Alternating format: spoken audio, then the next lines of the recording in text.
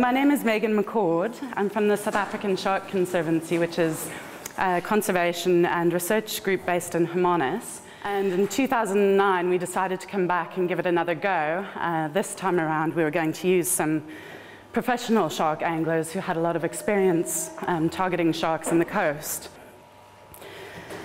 We managed to catch this massive female Zambezi shark, whereupon we tagged the animal with an acoustic transmitting tag, which we could then follow around with a hydrophone and determine what her position is in the system while we're following her. After we released that big shark, who we nicknamed Nyami Nyami, the Zambezi River god, and she was landed up here. Now these little white dots just represent point positions on the shark that we took while we were following her around with a hydrophone. And I think what's important to note, she really didn't spend much time outside of the system while we were following her this time. We then noticed, and you guys who spend a lot of time fishing on the river probably know this as well, is that these sharks like to hang out up around the power lines area. They steal a lot of fish in that area. And I think the reason they're spending so much time there is probably because there's a lot of boat activity, a lot of lines in the water, a lot of fish being caught, and it's a really easy source of food. The preliminary results from that track indicated that the shark swam as far as about 32 kilometers upstream to Lemontaine. Now, this was really fascinating for us because that's outside of the salt wedge, so that it was completely fresh up there at that stage, and she really had no trouble moving between the salt and the fresh water. And I think we were very lucky to be able to spend so much time with her. So we tried coming back to catch her again and put this tag on her. We didn't manage to. She really avoided our baits the whole time. It was quite interesting. I don't know if maybe she'd stopped feeding for a while or if she'd just cottoned on to our whole plan. But whilst we were tracking her, a few kilometers upriver, we had two fishermen with a very big cob and a big grunter, which was bitten off in the lower reaches of the river.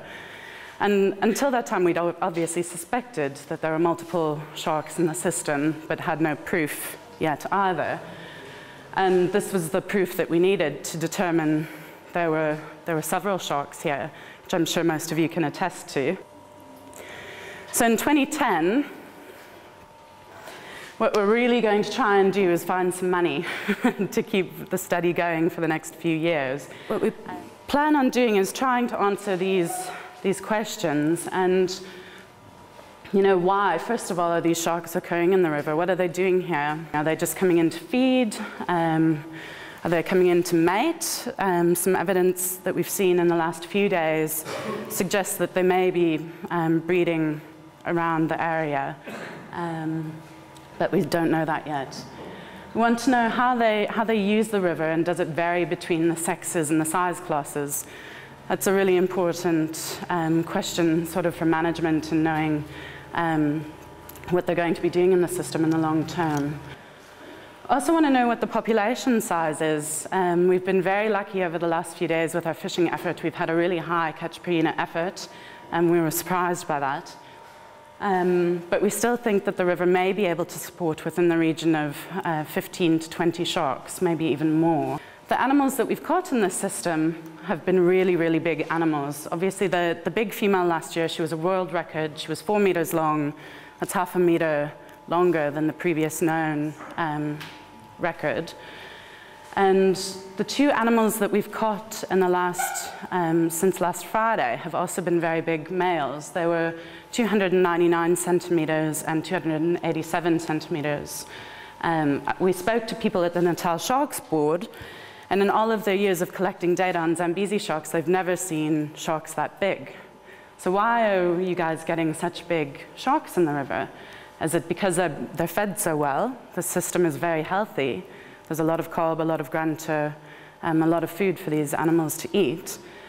And that's potentially why we think that there have been no attacks on people as well, is that they are so well fed. There's no reason to search out an alternative food source.